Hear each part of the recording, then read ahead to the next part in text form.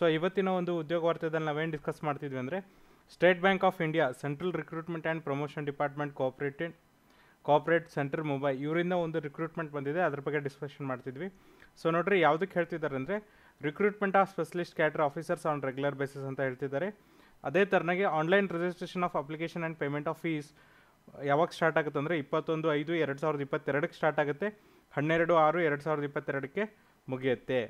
ಅದೇ ಥರ ನೋಡ್ರಿ ನೆಕ್ಸ್ಟ್ ಏನು ಹೇಳ್ತಿದ್ದಾರೆ ಅಂದರೆ the process of registration is complete only when fees is deposited with the bank through the online mode R before the last date of payment of fees. ಅಂದರೆ ಈ ನಿಮ್ಮ application ಯಾವಾಗ ಕಂಪ್ಲೀಟ್ ಆಗುತ್ತೆ ಅಂದರೆ ನೀವು ಕಂಪ್ಲೀಟಾಗಿ ಫೀಸ್ ಪೇಡ್ ಮಾಡಿದ ಮೇಲೆ ಮಾತ್ರ ಅಪ್ಲಿಕೇಶನ್ ಮುಗಿಯುತ್ತೆ ಅಂತ ಹೇಳ್ತಿದ್ದಾರೆ.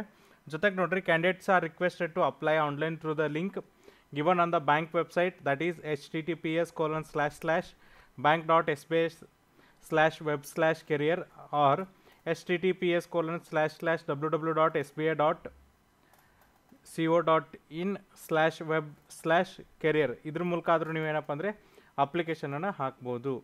ಸೊ ನೆಕ್ಸ್ಟ್ ನೋಡ್ರಿ ನಾವೇನು ನೋಡೋಣ ಅಂದರೆ ವೇಕೆನ್ಸೀಸ್ ಏನೇನಿದಾವೆ ಅಂತ ನೋಡೋಣ. ಫಸ್ಟ್ ಬಂದುಬಿಟ್ಟು ಏನಿದೆಯಪ್ಪ ಅಂದರೆ AGM IT ಟೆಕ್ ಆಪ್ರೇಷನ್. ಇಲ್ಲಿ ನಿಮಗೆ ಸ್ಕೇಲ್ ಏನಿರುತ್ತೆ ಅಂದರೆ 5th ಸ್ಕೇಲ್ ಇರುತ್ತೆ. ಇಲ್ಲಿ ನಿಮಗೆ ಒಂದೇ ಒಂದು ಹುದ್ದೆ ಇದೆ. ಮ್ಯಾಕ್ಸಿಮಮ್ ಏಜ್ ಲಿಮಿಟ್ ಎಷ್ಟಿದೆಯಪ್ಪ ಅಂದರೆ 45 ಇದೆ. ಆಮೇಲೆ ಪ್ರತಿಯೊಂದು ಹುದ್ದೆಗೆ ಏನಪ್ಪ ಅಂದರೆ ಶಾರ್ಟ್ ಲಿಸ್ಟ್ ಮಾಡಿ ಇಂಟರ್ವ್ಯೂ ಮಾಡ್ತಾರೆ. ಯಾವುದೇ ಥರನಾದಂಥ ಕಾಂಪಿಟೇಟಿವ್ ಎಕ್ಸಾಮಿನೇಷನ್ ಇರೋಲ್ಲ. ಆಮೇಲೆ ಪೋಸ್ಟಿಂಗ್ ಎಲ್ಲಿ ಮಾಡ್ತಾರೆ ಅಂದರೆ ನಿಮಗೆ ಮುಂಬೈಯಲ್ಲಿ ಮಾಡ್ಬೋದು, ಬೆಂಗಳೂರಲ್ಲಿ ಮಾಡ್ಬೋದು, ಅಥವಾ ವಡೋದರದಲ್ಲಿ ಮಾಡ್ಬೋದು. ನೆಕ್ಸ್ಟ್ ನೋಡ್ರಿ IT ಇನ್ಬೌಂಡ್ ಇಂಜಿನಿಯರ್. ಇಲ್ಲಿ ಕೂಡ ನಿಮಗೆ 5th ಸ್ಕೇಲ್ ಪೇ ಸ್ಕೇಲ್ ಸಿಗುತ್ತೆ. ಇಲ್ಲಿ ಕೂಡ ನಿಮಗೆ ಒಂದೇ ಹುದ್ದೆ ಇದೆ. ಇಲ್ಲಿ ಕೂಡ 45 ವರ್ಷ ಮ್ಯಾಕ್ಸಿಮಮ್ ಏಜ್.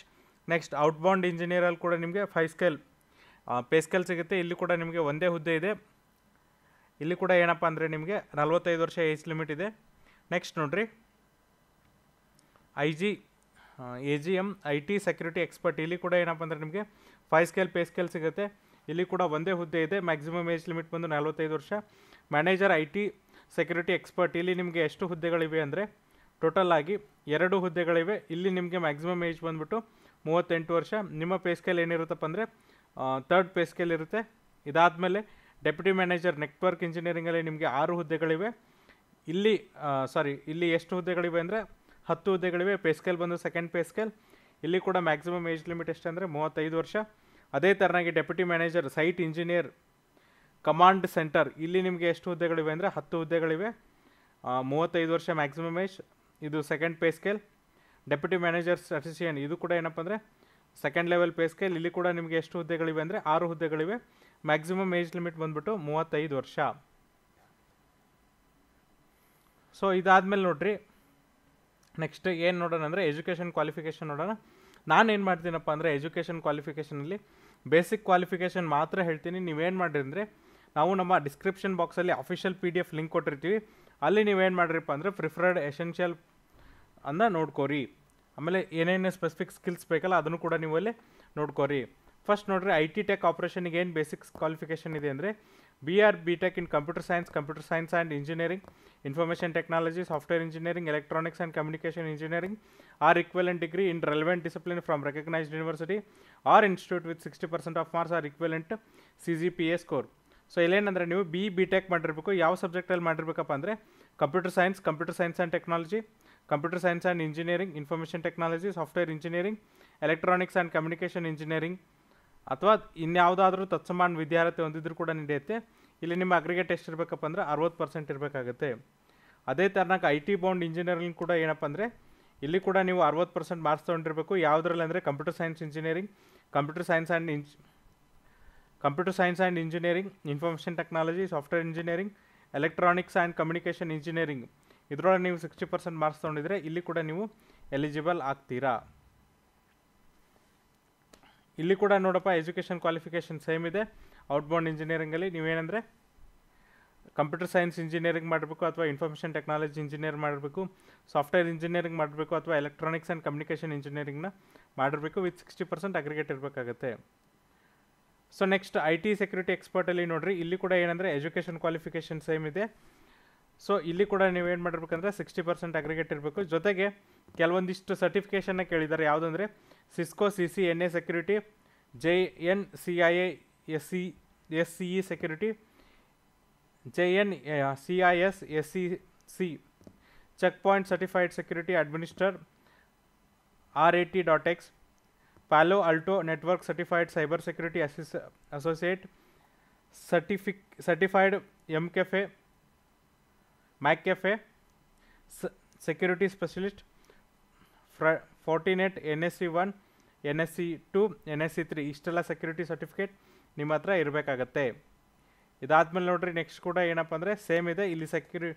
ಇಲ್ಲಿ ಕೂಡ ನಿಮ್ಗೇನಂದರೆ ಸರ್ಟಿಫಿಕೇಟ್ಸ್ ಕೂಡ ಸೇಮ್ ಇದೆ. ಡೆಪ್ಯೂಟಿ ಮ್ಯಾನೇಜರಲ್ಲಿ ಕೂಡ ಏನಪ್ಪ ಅಂದರೆ ನಿಮಗೆ ಆಲ್ಮೋಸ್ಟ್ ಸೇಮ್ ಇದೆ. ಸೊ ಹಾಗಾಗಿ ಈ ಹುದ್ದೆಗಳು ಏನವಂದರೆ ಆಲ್ಮೋಸ್ಟ್ ಎಲ್ಲ ಯಾರು ಬಿ ಟೆಕ್ ಕಂಪ್ಯೂಟರ್ ಸೈನ್ಸ್ ಮತ್ತು information technology, electronics and communication ಮತ್ತು ಯಾವುದಪ್ಪ ಅಂದರೆ ಕಂಪ್ಯೂಟರ್ ಸೈನ್ಸ್ ಆ್ಯಂಡ್ ಇಂಜಿನಿಯರಿಂಗ್ ಒಳಗೆ ಮಾಡಿರ್ತೀರಿ ಅಂಥವ್ರಿಗೆ ಮಾತ್ರ ಈ ಹುದ್ದೆಗಳನ್ನು ಮೀಸಲಾಗಿ ಇಟ್ಟಿದ್ದಾರೆ. ಇದಾದಮೇಲೆ ಡೆಪ್ಯೂಟಿ ಮ್ಯಾನೇಜರ್ ಸ್ಟ್ಯಾಟಿಸ್ಟಿಕ್ಸ್ ಏನೊಳಗೆ ನಿಮಗೆ ಫುಲ್ ಟೈಮ್ ಡಿಗ್ರಿ ಮಾಡಿರಬೇಕು. ಯಾವುದ್ರೊಳಗೆ ಅಂದರೆ statistics, applied statistics, econometrics from recognised university or institute with minimum 60% of marks in aggregate ಅಂತ ಹೇಳಿದ್ದಾರೆ. ಸೊ ಇದಾದಮೇಲೆ ನಿಮ್ಮ ಜಾಬ್ ಪ್ರೊಫೈಲ್ ಕೊಟ್ಟಿದ್ದಾರೆ, ಒಂದ್ಸರಿ ಜಾಬ್ ಪ್ರೊಫೈಲ್ನ ನೋಡ್ಕೊಂಬಿಡಿ. ಆಮೇಲೆ ನೋಡ್ರಿ ಪೇ ಸ್ಕೇಲ್ ಹೇಳ್ತಿದ್ದೀನಿ. ಇಲ್ಲಿ 5th ಪೇ ಸ್ಕೇಲ್ ಇದ್ದವ್ರಿಗೆ ಪ್ರತಿ ತಿಂಗಳು ಸ್ಯಾಲ್ರಿ ಎಷ್ಟು ಕೊಡ್ತಾರೆ ಅಂದರೆ 89,890 ರೂಪಾಯಿಂದ 1,03,050 ರೂಪಾಯಿವರೆಗೂ ಕೊಡ್ತಾರೆ. ಅದೇ ನಿಮ್ಮ ಥರ್ಡ್ ಪೇ ಸ್ಕೇಲ್ ಆಗಿದ್ದರೆ 63,840 ರೂಪಾಯಿಂದ 78,230 ರೂಪಾಯಿ ಕೊಡ್ತಾರೆ. ಅದೇ ನಿಮ್ಮ ಸೆಕೆಂಡ್ ಪೇ ಸ್ಕೇಲ್ ಆಗಿದ್ದರೆ 48,170 ರೂಪಾಯಿಂದ 69,810 ರೂಪಾಯಿನ ಕೊಡ್ತಾರೆ. ಇದಾದಮೇಲೆ ಗೈಡ್ಲೈನ್ಸ್ ಕೊಟ್ಟಿದ್ರೆ ಆನ್ಲೈನ್ ಅಪ್ಲಿಕೇಶನ್ಸ್ಗೆ. ಆಮೇಲೆ ಅಪ್ಲಿಕೇಶನ್ ಫೀಸ್ ನೋಡ್ರಿ, ಅಪ್ಲಿಕೇಶನ್ ಫೀಸ್ ಎಷ್ಟಿದೆ ಅಂದರೆ 750 ರೂಪಾಯಿ ಇರುತ್ತೆ. ಇದು ಯಾರಿಗಿರುತ್ತಪ್ಪ ಅಂದರೆ general, OBC, economical weaker section ಕ್ಯಾಂಡಿಡೇಟ್ಸ್ಗೆ ಇರುತ್ತೆ.